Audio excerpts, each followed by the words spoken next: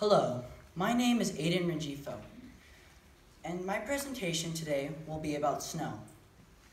Snow is cold. Thank you. I'm just kidding. When you think about snow, you might think about theme parks and man-made snow. Or you might think about snow you see from far off in the San Bernardino Mountains after a winter rain. But what do we really know about snow? First off, not every snowflake is the same. Science calls this emergent design. Emergent design is constructed as it evolves. To me, it sounds like a fancy way of saying that science does not want to point out the obvious design in snow because it would suggest a designer. In this room, we all know who the designer is.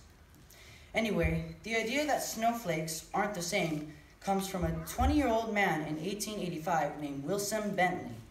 Bentley conducted experiments with snow by catching snowflakes under a microscope with the camera, and presto, your first snowflake.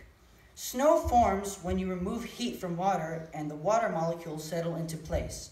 Small dust particles catch water particles and form tiny hexagons which create something called diamond dust.